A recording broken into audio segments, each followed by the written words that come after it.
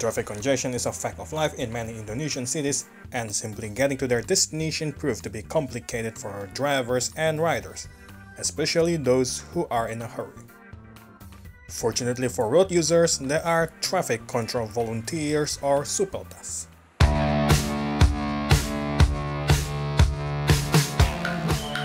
Meet Bambang, one of the Supeltas who works in the Radio Dalam area since 2013. Work of a typical Supeltas starts with suiting up, with the vest, whistle, and the baton. And as the name suggests, a Supeltas is a police-trained volunteer. Yang dinamakan Supeltas, sukarelawan pembantu lalu lintas, itu mengatakan adalah salah satu keikhlasan. Supeltas itu dilatih melalui dari Polda Metro Jaya, dari Korlantas, itu bekerja sama Polres Jakarta Selatan.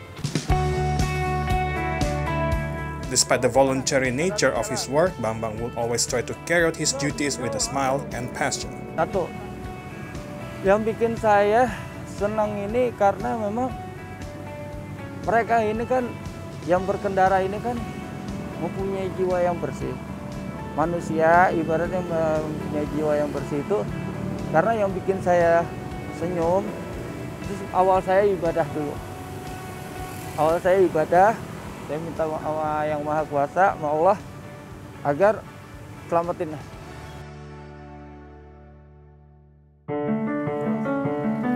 Becoming a Supeltas is not without its challenges, including staying safe.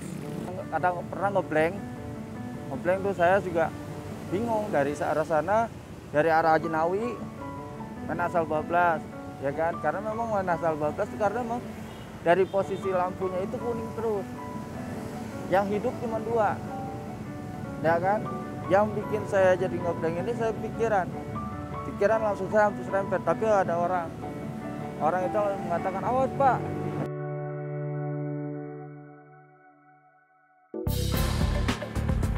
Many motorists have nothing bad to say about these volunteers and their roles in regulating traffic and reducing congestion.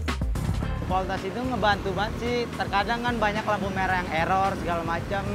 Itu juga termasuk mengurai kemacetan juga kan. Dia sekaligus ngebantu tapi semangat banget dalam jalanin kerjanya. Hopefully in the future the government can pay more attention to the welfare of Supeltas and the role they play in regulating traffic. Supeltas are heroes of the streets, diligently guarding the intersection every day. For many of them, it is a rewarding experience despite its challenges. Musfia Saida and Reza Anindita for See Today.